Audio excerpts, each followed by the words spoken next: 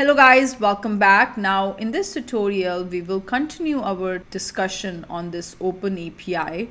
And in the previous tutorial, I mentioned to you that the OpenAPI spec, when you look at it, it contains three main parts. The first part that you see is the meta information.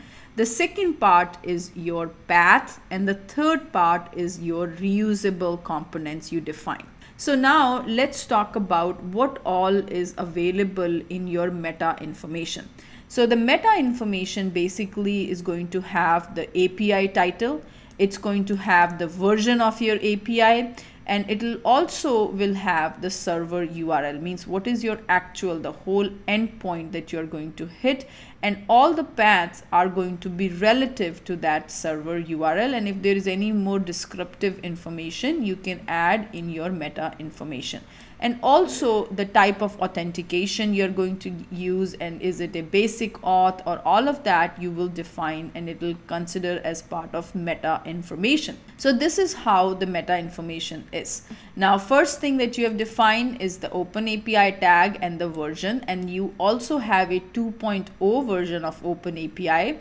And then you have another info tag that gives you information about your API. So this version and this version is different. This version defines the OpenAPI version that you're using, and this version is the API version. So your API can also have multiple versions, right? So let's say you keep building, enhancing your APIs. You came up with version 1, then you have another version 2. So then this version is for the version of your API, because OpenAPI is used to describe your APIs, right?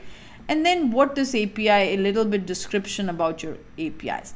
Now the server, the URL, the actual endpoint.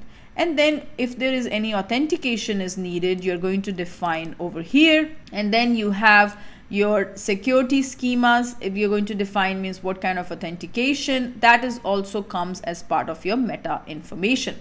The next important thing is your path items. The path items are the endpoints of your API under which you can specify your HTTP verbs for manipulating the resources in the desired manner. Now, if you know these HTTP methods that you see, like a get method basically is only to fetch the information from the server. It is never going to update anything on the server.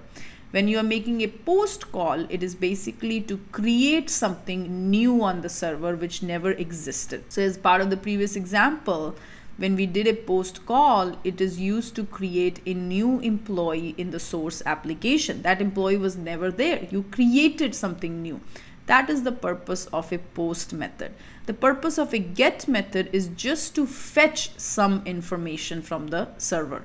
The use of a post is to create something. Then you have is the patch.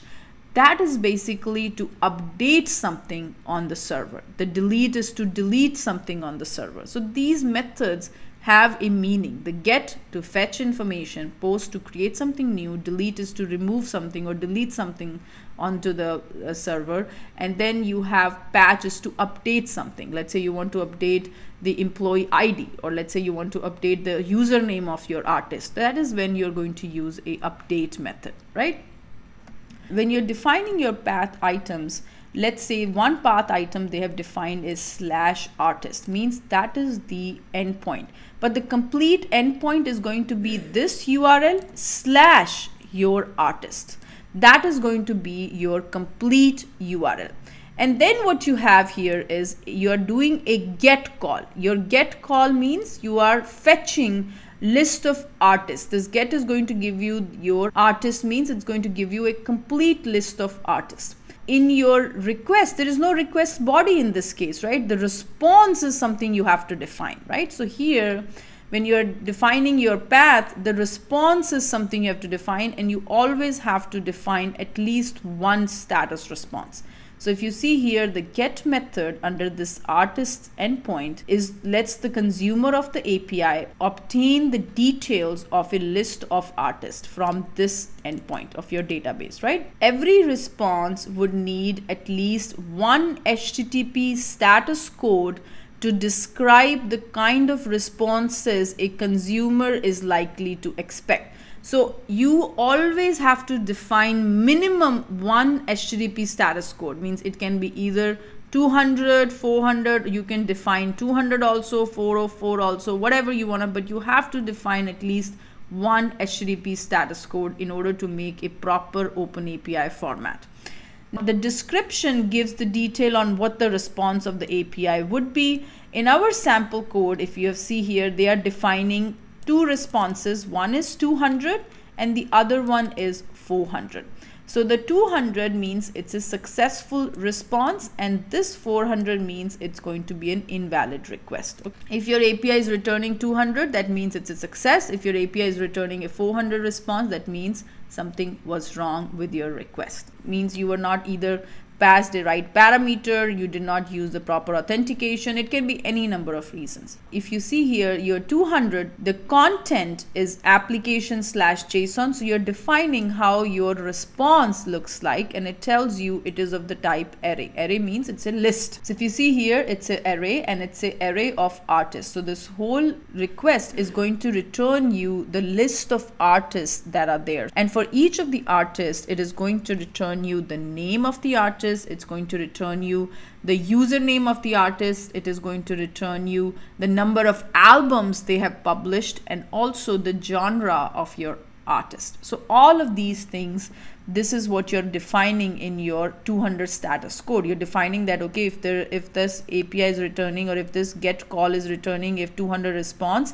the response is going to be a list of artists, and for each of the artists you are going to get an artist name. Property name is, this is the genre, this is the albums, and this is the username. And then if you see here, this is your 400 status code, and all it is going to have a message, and that is of the type string. Now sometimes in your get call itself, you probably have to pass some parameters, the query parameters. The query parameters are the parameters that you're going to add to the URL of your request. Let's say into your endpoint, you want to add some parameters. Those becomes your query parameter. So for example, if you look at this previous call, it will return you all the artists that are there.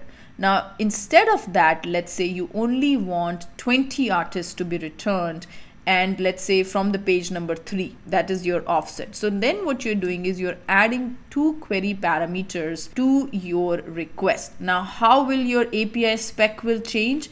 This is how your API spec will change. Everything in the meta will remain the same. The path also, the /artist will remain the same. The get, it's a get call, that is also going to remain the same. But now you are seeing something called as parameters. Now when I define something like this, that means I am defining my parameters. And how many parameters I'm passing? I am passing 2 parameters. The limit is the name of one parameter, and the other parameter that I'm passing is offset. And then what I'm defining is what is the type of these parameters. So limit is of the type integer, and then the second parameter is offset. What is the type of this? That is also integer. So this is how your spec will change if you have to add some query parameters. Now in this case, the response is the same. Response is exactly the same as your previous get call. So then what we can do is, these things that are coming repetitively, you can put them in your reusable section, and you only define it one time, and then you can refer them over and over. So this is how you can define your path if you are making a get. But sometimes what happens is you might have to do a post call, or in a put call, or in a patch call, you will have a request body as well. And how your spec will look like in that case, we will talk about it in the next tutorial. So I'm going to see you then. Thank you so much.